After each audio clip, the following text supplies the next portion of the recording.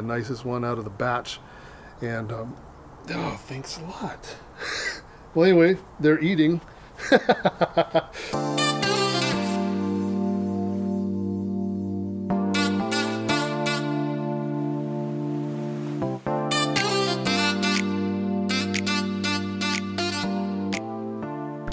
What's going on, you guys? We are on the way to the airport to pick up an Indonesia shipment. Actually, if my memory serves me correctly, I think this is the first shipment of 2019. I think the last two shipments that I got were right at the end of 2018 in late December. So anyway, this is the first one of the year. Hopefully everything goes smoothly. There are just so many potential delays that I can encounter when I'm doing this, but hopefully everything goes quickly and smooth. You know, a lot of times the shipments are like a lot of my target species and sometimes not. Unfortunately, this shipment is lacking a whole bunch of my target species, but I was very lucky in the regard that a lot of animals that I am interested in were available. So I'm really interested in this shipment. I'm kind of excited to unpack it. I want you guys to see some of those animals as well. I'm just going to caution you though that we do need to repack a couple of boxes and get those boxes to FedEx before cutoff. So I'm not sure if we're going to be able to juggle both tasks of filming and putting animals away and reboxing animals, but we will try our best. Worst case scenario, we will film a little bit of what's going on today, and then we will come back and highlight a lot of the really cool animals that we hope to see maybe this weekend when things are settled and we have more time and we don't, you know, we're not in a rush to like make all this stuff happen. So that is about it. Stuck in traffic, stop and go, but we will get there shortly, and wish us luck for a smooth transaction. All right, so just as I suspected, our unboxing day that we were going through all our animals and repacking and everything, it was very, very time consuming. We were not able to get a camera out and do any actual unboxing videos of the unboxing. But, you know, here we are on my day off the following Saturday, and just want to highlight some of the animals that came. We obviously shipped out a bunch of the wholesale stuff, and the animals that are left behind are for us. So I just wanted to show you guys, got a very, very small Apodora Papuan olive python. This is one of the smallest ones actually that I've ever received. And I had some extra frozen thawed chicks, and I put one in there last night, and you can see that lump right there that this guy, or girl rather, ate the chick, so I was super happy about that. My experience is that these guys love birds anyway, so I had a feeling that doing a frozen thawed chick probably would be a winning ticket, and this girl took it, so that was actually really cool. We're gonna do this video kind of fast. I have a bit of animals to show you guys, so I'll just give you guys a glimpse of what we got. And hopefully a lot of these little nicks and things usually shed out over time. The skin, you can see the iridescence here in the sun, and for some reason the properties of the skin just shows every little scratch and blemish and bite and whatever it is, but usually after a shed or two things start to disappear quite well. But I was super happy to see one so small. It's really neat. Alright, on to the next one. Alright, and I've been mentioning it, we're still waiting on babies. The babies are still rumored to be hatching or available soon. I'm not really sure, still waiting on that. So I only got one scrub python in the shipment, but it's a small southern and it is in immaculate condition. It's just super, super pretty. And a very nice demeanor as well, which is always nice. And so we will be doing first meals again, like I said. Be doing that today. Oh, that iridescence is something else. So, all right, moving on. All right, and we got some bigger blood pythons. These were actually some of the animals that we went through and handpicked when we were on the farm at the end of last year. They were supposed to come on the last shipment, the very first shipment, just after our arrival here, but they did not. For some reason, but they made it on this shipment, so that's cool. They are here now. Just some pretty animals that we came across that were lighter in color or contrasty or whatever, and so these are very, very well-started guys. They've been on the farm for quite some time. And yeah, so we grabbed some of these guys. So we have about half a dozen of them.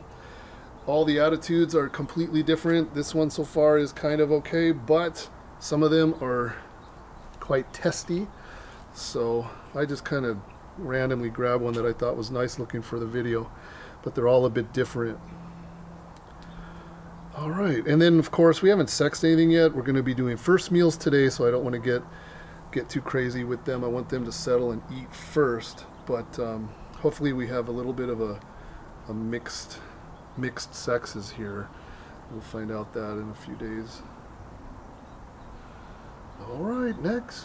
All right, and we got some black bloods as well. I think we just got 3 of these only. These were not animals that we handpicked, but they were just, we had 3 on the permit, so I ordered 3. Thought they were going to be babies, but they're actually some bigger ones. And I like what I see, so I'm actually happy with the supplier's decision to send 3 bigger ones. So, and then we'll be doing meals again later on today, get them fattened up, and then we'll be sexing them about a week just like the others. All right, we've got a very nice sulfur phase Pitayus mucosa, and this one is a male, and usually it's no problem. They'll eat rodents straight away. We'll do live rat pups, and it's usually not a big deal. But a very, very nice specimen, super clean.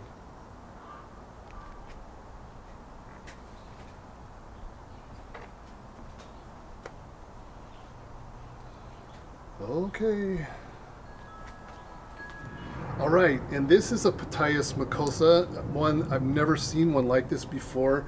This is like a patternless animal. Has a couple of scars on it. I think after it has its first shed, it's going to be super clean looking. But that is a very, very different, very unique looking Pitayus mucosa. I've never seen one like this before, at least not in any of my shipments. It's basically just patternless, which is cool. Now, even the sulfur mucosa, there's always remnants of banding on those guys, but that's normal to me. But this animal is patternless. That is really, really interesting. Very, very unique. And it looks to be another boy. Right, stop, stop, stop, stop. All right, let me put this one away. This one's a little bit more rambunctious than the other one. All right, buddy, you're good. We'll get some food to you later on today. This is the leucistic. This is a female, so that's actually pretty cool. Been feeding them crickets. They've only been here a few days, but the crickets are disappearing and they're nice and fat, so that's always a good thing. I'm not going to show all the morph tokes because I just don't like going in there and risk losing tails, breaking off tails and all that, so I don't like to go in there and mess with them that much. But I am going to show you guys this one. The other ones are just a mix of different color morphs. There's some orange spot ones, some gray, some black, some blue, that sort of thing. But the leucistic is probably the nicest one out of the batch. And oh, thanks a lot. Well, anyway, they're eating. That's proof. But anyway, so we did get the morph tokes finally in, and really happy with what I see. So that's also very cool, makes me happy. And we did get a whole bunch of baby elephant trunk snakes.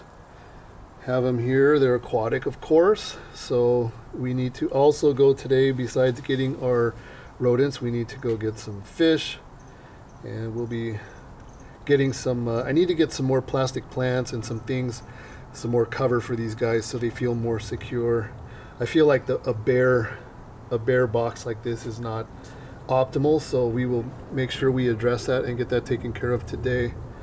But in the water they look great, and then outside of the water they just kind of turn into a wet noodle.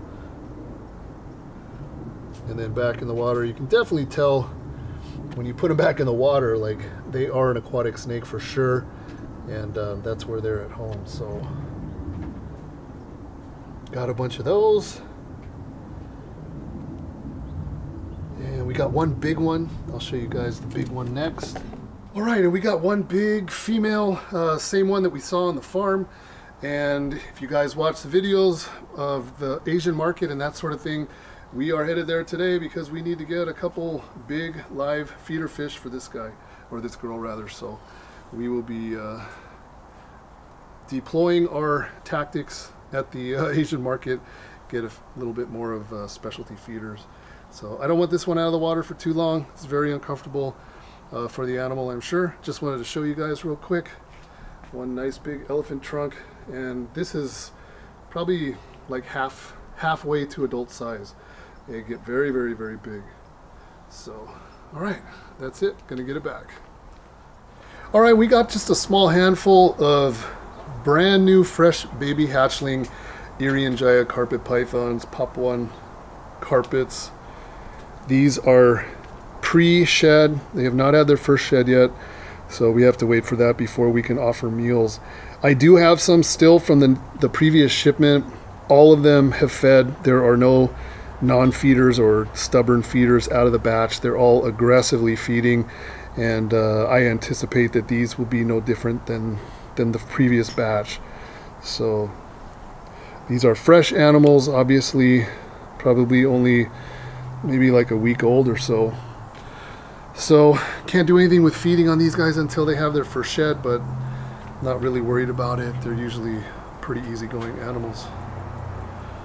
All right, and I think that's about it, you guys. There were many more animals in the shipment. They've already been sent out, and like I said, when I get the animals in, my first priority is to get them set up, get them settled in, get them feeding, and then I'll mess with sexing later on, and we'll determine the sexes, and then kind of go through and see what's established, what's feeding, how everything's doing, and then we'll go ahead and start offering animals from there. So today is Saturday, it's my day off, of course, but I have to go pick up rodents, I have to go get fish, I have to go get crickets, and just like run all those errands. So it's going to be a very, very busy day, but as crazy as it sounds, I've actually been really looking forward to this day, not because I didn't have to go to work, but because I love doing the first meal. It just makes me feel so good when I can start offering food to these new arrivals and get them feeding, and so I myself can figure out who's doing what